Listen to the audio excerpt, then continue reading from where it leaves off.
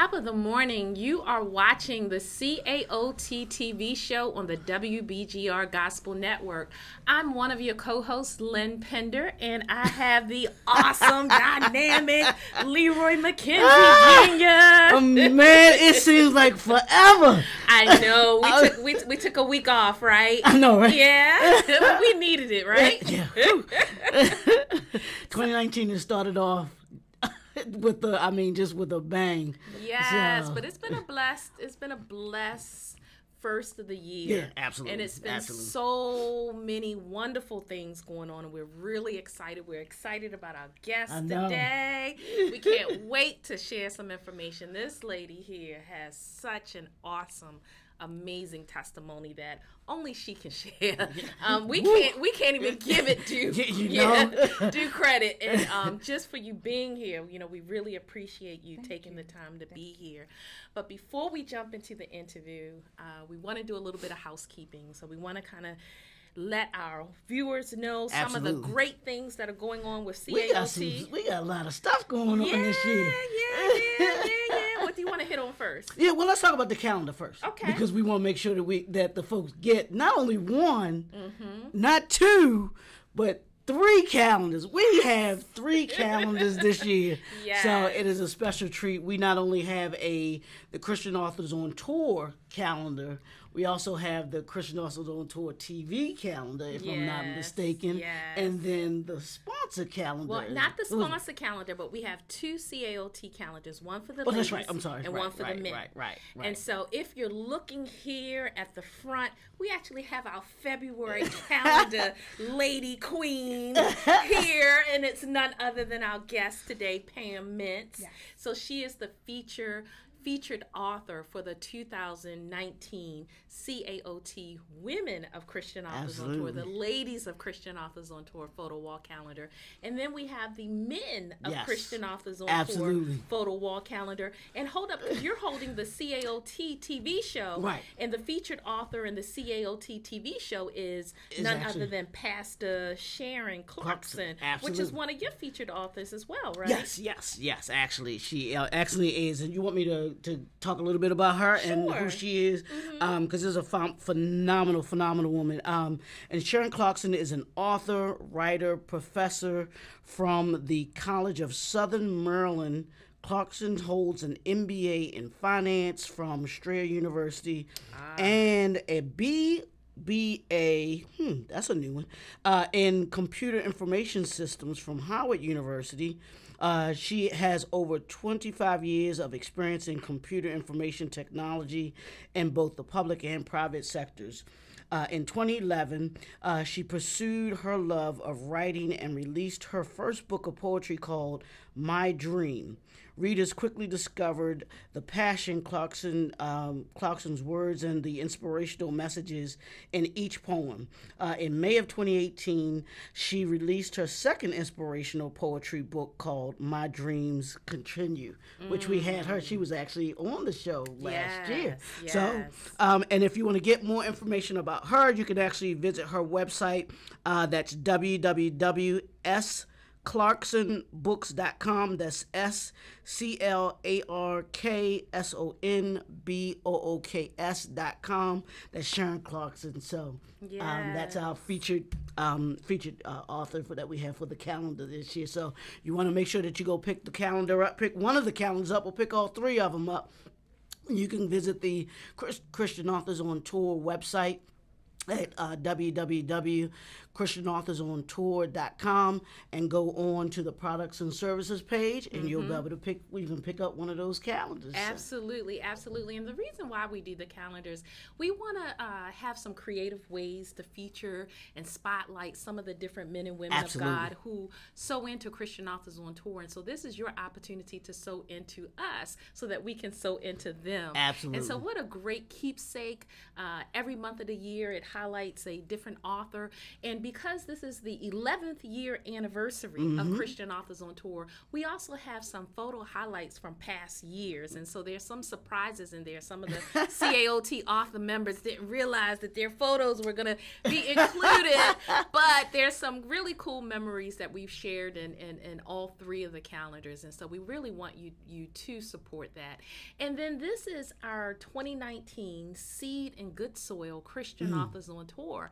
And this is a multi-state Christian book tour. We are so excited. We're gearing up for our first scheduled tour stop in May at the National Christian Writers Conference that's coming up in Hanover, Maryland.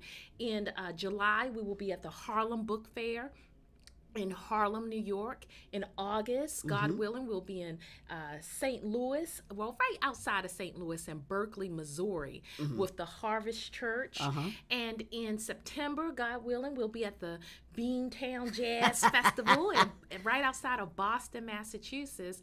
And then in December, we are here in the DC area again at the Christian Writers Literary Festival, which is the second Saturday in December, and that's going to be in Baltimore. And so you have 5 opportunities to come out, no matter where you are in the country. If you can kind of wiggle your way to one of those locations to meet different men and women of God who use writing as a tool for Christian ministry.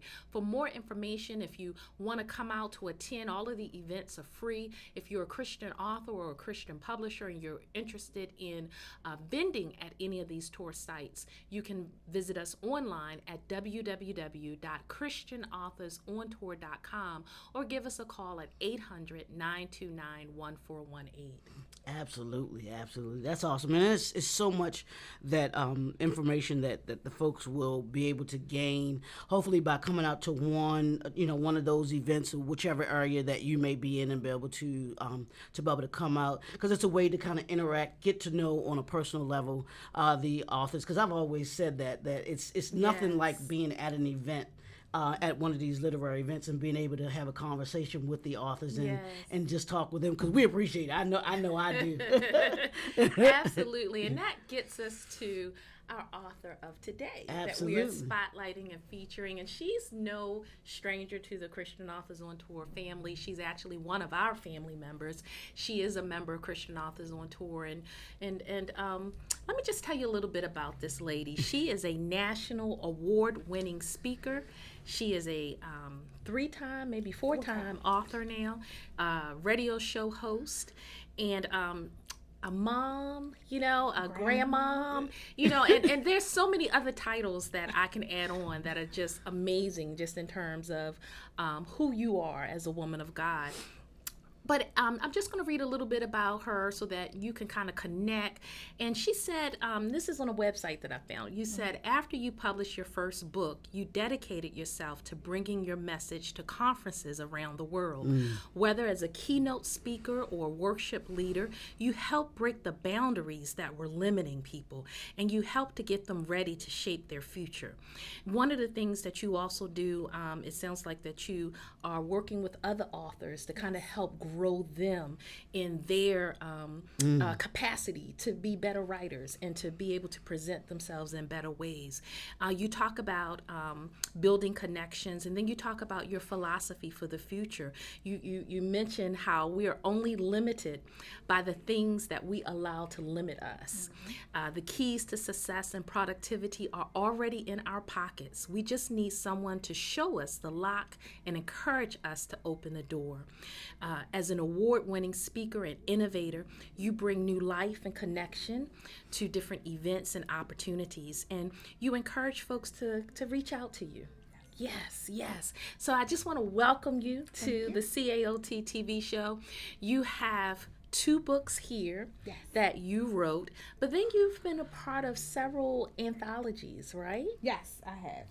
You want to talk a little bit about those and your books? Okay. Sure. Yes. So my first 2 books are entitled Save Single Sister Real Talk.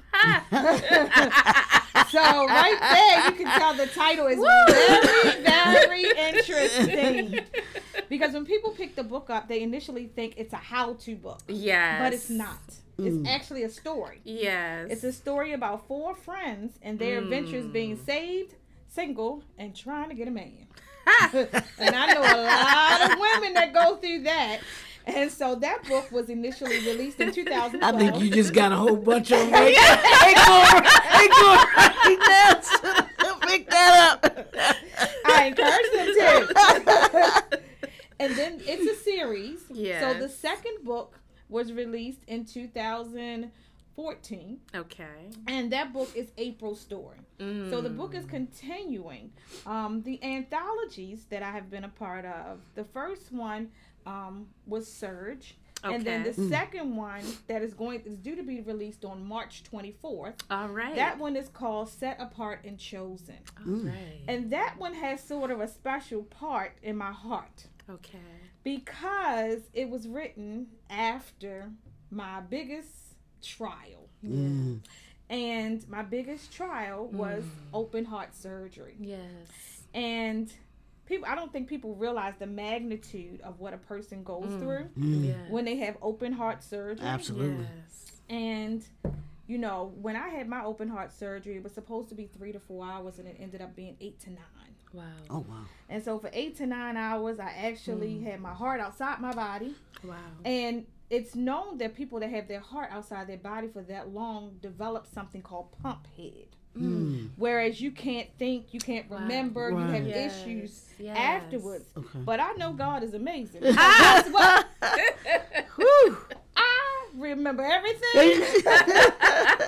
I wrote my portion to this book in a day and a half. Yeah. Oh, wow. And the portion of my book is entitled When God Presses Pause. Wow. And it makes you think. Yes, it does. Absolutely. Yes. When God presses pause. Whew. Now I'm just gonna. Y'all just don't.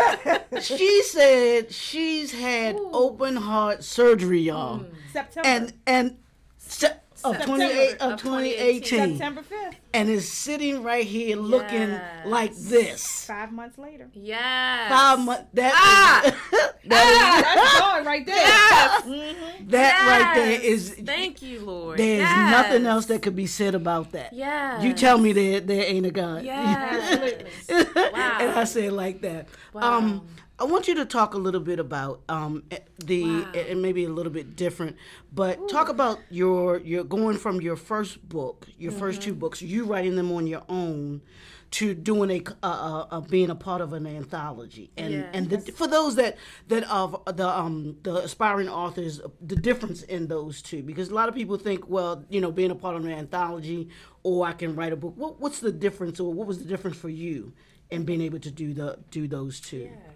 Good question. So when I wrote the first book, interestingly enough, I always wanted to write a book, but never knew what I wanted to write about. Okay. So when I set out to write the first book, I had no clue. And I went to the publisher and I said, I don't know, I don't think this is going to work. Because my brain is all over the place. I can't put a word on paper. I got this subject, that subject, this subject, A subject, Z subject. And it was just crazy. Yes. And he said, pray about it. Yes. So I went to God and prayed about it. And it took him some time, but he said, write what you know. Yes. And what did I know? Nothing better but to be saved, or trying to be saved, and then being single, and I'm definitely a sister. Amen. So when I came up with the book, it was interesting because when you write your book by yourself, you have to know who your target audience is. Yeah. So when you write by yourself, you have to be sure of that. Right. Yes. And for that book, the audience was saved single women, or at least women who were trying to be saved and were single. Yes. But when it was time to be part of an anthology or a collaboration, you have a certain subject that you must stay within. Yeah. Okay. So you're given the subject, Yeah. and based on what God gives you, because I'm a God writer, so I write what God says. Yes. So when I wrote for that book, and it was set apart and chosen, I was like, what am I set apart and chosen for? Because I done been through so many things. Jesus, what you want me to specifically write about? And then he started talking, and he was like, well, I've been pressing pause in your life for a long time, and you've gotten through every pause. Every time I press pause, you didn't stop You kept going, even though I gave you all the tools to get through, but I want you to write about that. So when the difference is, when you write by yourself, you're writing for a subject and you must know your target audience. And it's your subject. Right. But when you write for an anthology or a collaboration, they give you your subject and you have to hone in. And then you're limited on your amount of words. Right. Okay. So I think for this one, it was like 3,000 words. Okay. But when you write for yourself, I mean, you can write as much as you can get out. Yes. And that's what I usually, with my authors that I work with, because they'll ask, well, do I have to have a certain number of chapters, or do I have to? I said, no, you write so that until you have what you say out. You want to make sure that you say what it is, whether it's a small number of chapters, or whether it's a whole lot of chapters. But you want to make sure that you're conveying that message that you're trying to convey. Absolutely. And so you talked a little bit about the two anthologies. One was with Uncuffed, and the other is with Laboo Publishing. Yes. And you all have an event coming up? We do. Okay. So on March 24th at Merlin Live in their grand ballroom. All right. It's going to be an awesome. I'm so excited. Yes. It's going to be a book signing of 20 authors that collaborated together. Congratulations. And absolutely. Thank you. It's from 5 to 8. There are still, we had 120 tickets that were free, and they went like that. Wow. So she had to open up another block. So the tickets are available, but they're $20. Okay. That's still reasonable. Yeah, absolutely. To come in and have some snacks, meet some authors, get your book personalized and autographed. And that day, we encourage you to go to Laboo Publications and get a ticket on Eventbrite and join us. Absolutely. Yes. Absolutely. Now give the date and where it is, with the location. It's March 24th. It's a Sunday. Okay. It's from 5 to 8 p.m. Yes. And it's at Merlin Live. They have even though they have the casino, they also have a brand new hotel that they just opened up. Okay. So they have a ballroom. Yes. Okay. And it's going to be in their grand ballroom. Oh, okay. Cool. That is awesome. So please come join us. Absolutely. Now, talk a little bit about your writing journey. Now, you hit on it, where you talked about how throughout your process, God has seemed to always put that pause button in. And so that's the content of your writing process. But talk a little bit about the journey of going from what was in here into creating what you have here. So talk a little bit about, did you self-publish? Did you go through a traditional publisher? Just talk a little bit about that journey. Okay. I always tell people you have to find the route that's best for you when I talk to authors. My first publication, I was unsure of how these processes work because it's so many things thrown at you when it's time to write a book, and you have no clue. So you end up writing, but you don't know what to do with it. So I actually went with a publishing company when I did the first one. Okay. Now, it is an expensive route when you go through a publisher, I must say. If you go and self-publish, if you decide to self-publish, you must. It's not even an option. Invest in a good editor. Yes. Because that's where usually your problems are. Yes. You can come up with a cover. You can bind it. You can pay for printing. But if your words are off, you will lose your fan base. Absolutely. Yes. So you must invest in a good publisher. So for me, I did use a publishing company for those 2 books. Okay. And I probably would still do the same thing to finish the series off. Okay. I do intend to change the cover of the books, but the content, I would do it again. But I do recommend authors choose the path that works for them. Yes.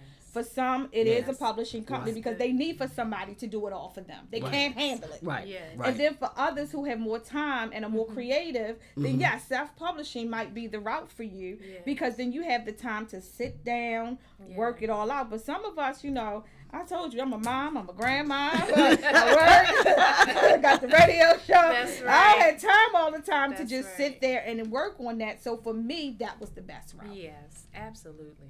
Yeah, and hope folks understand that too. When you go the non-traditional, what I call being an authorpreneur, because that's what you are. You got to understand that you're doing everything. Yes. That's dealing with from the cover, dealing with the printer. Yeah. All it's setting up the dates, like she just talked about. You have to talk to the event where you're trying to have your events at. All of that falls on you, and if that's not the route that you want to go, or like you said, you don't have time, then you want to make sure that you have the time, or that you have someone that can that can take care of that for you, so that it frees up your time to be able to do what you want to do. And it's also important. It is very important that you invest in an editor. Yes. Please make sure that you invest in an editor, because there's nothing more distracting than reading a book and you're finding multiple errors. I mean, you can find an error in any book, I believe it is, but the least amount of errors, because it will turn a reader off quick, fast, in a hurry. Yes. Because we're winding down, I want you to give out your information for where people can buy your books, to be able to support you, and even to have you come out and speak too, because I believe you come out and speak as well. So we want you to give your information out, if you could, where people can connect with you, contact you, and actually buy your books. Yes. Sure. You can go right to my website. It is PamMintz.com. That is PAMMI, N as in Nancy, T as in Tom, Z as in zebra.com. All right. Talk a little bit about what's next. What's next for Pam? Well, it's interesting that you say that, because what's next is actually, I am working on releasing a magazine. Oh, wow. Congratulations. Thank you. Yes. So in September of 2019, I plan to debut a new magazine entitled Love Is. Oh, wow. Okay. And Love Is based on relationships. Yeah. Okay. It is focused on all types of relationships, whether it is friends, whether it's siblings, whether it's parents and child, or loving relationships. It's all about relationships. So look for that soon. Oh, that's awesome. Yes. And I think that's needed too, because people don't understand how to navigate through relationships, whether it's parent to child, siblings, just any kind of even loving relationships and everything like that. So that's awesome. That's awesome. That's really good. That is good. Indeed. Now we have a few minutes left, but if you had to give some words of encouragement, you touch a little bit about your testimony, and just in terms of having open heart surgery. But that was October, November, December, January, February, March. That was 6 months ago, and being able to overcome that and work on your health and balance all of the different things that you're talking about. There may be someone watching today that's struggling, that's dealing with a health issue or dealing with some other type of problem where they just feel it's just a bit much to bear. Given your journey and your testimony right now, and your victory and your walk, can you share some words of encouragement? Sure. Awesome. If you are dealing with any type of issue, whether it's health, personal, financial, the way to overcome it, what I tell everybody, is to pray. Yes. When people hear pray, they think it's so cliche.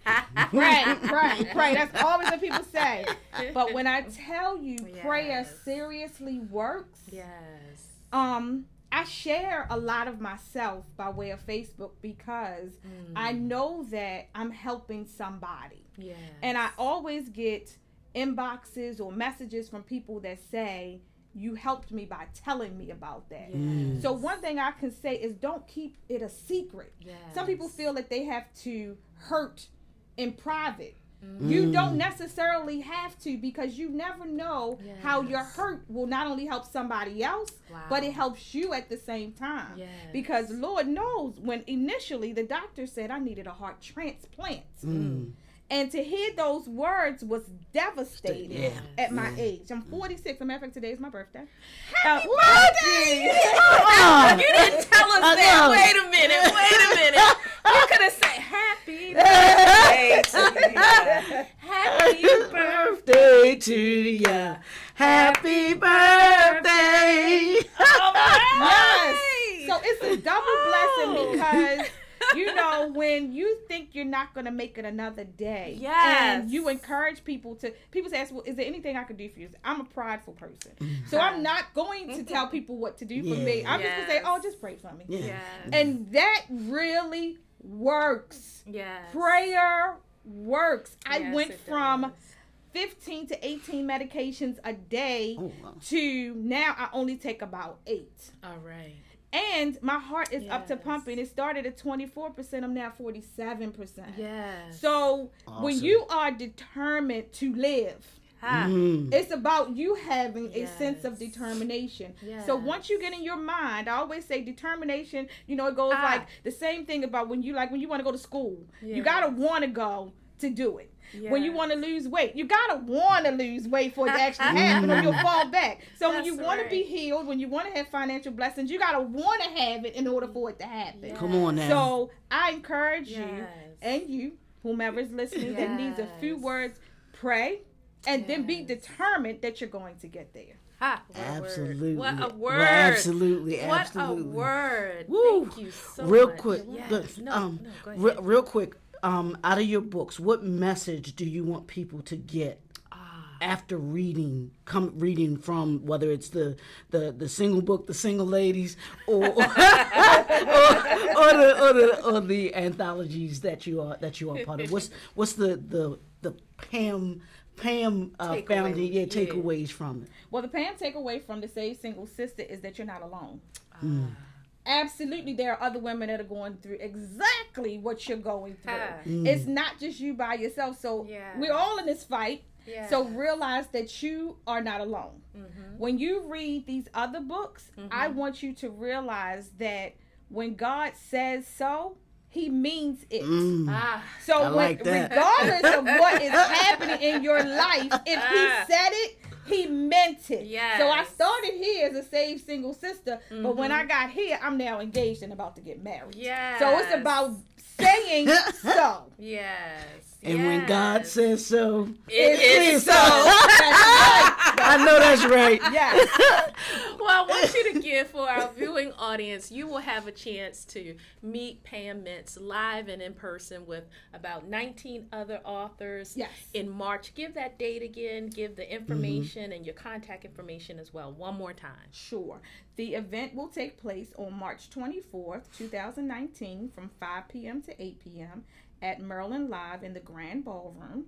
You will meet all 20 authors. If you want to get tickets, you can go to LaBoo Publishing, and there is an Eventbrite link on that website. If you want to reach me personally, you can go to my website at PamMintz.com, and you can find out how to order my books as well as to get me for speaking engagements. All right. Absolutely. So thank you again. Yes. Awesome. Yes. And for you to share your birthday with us. I know, right? Awesome. Thank you. And Leroy, it's always a pleasure to co-host with you. Absolutely.